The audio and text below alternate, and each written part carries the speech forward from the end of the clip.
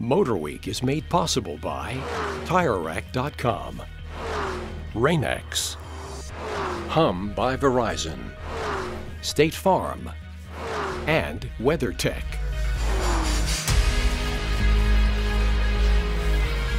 The all-new BMW 3 Series. We flew to Portugal this go-around to sample both the 330i and M340i.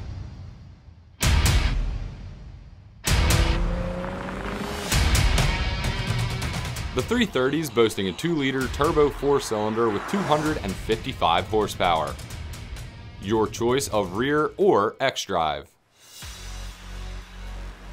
Weight loss, new suspension, and tuned steering all helped offer a better feel than before on the road. Comfort settings were indeed that. Sport got tight and firm, but not overbearing. There's more road feel, gear changes are flawless, and the chassis is playful. The seats are comfortable enough for a long trip. The interior receives quite a makeover.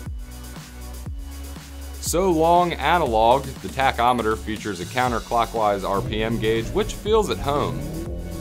Designers saying this frees up room in the cluster. This is an entry-level car into the 3 Series family, starting at around $41,000. Delivery starts in March. For model year 2020, starting delivery next summer, the M340i is strictly an M Performance model. This 3-liter turbocharged 6-cylinder had the power I was craving after hopping out of the 330 and seeing a racetrack. 382 horsepower to the rear wheels, available also with X-Drive.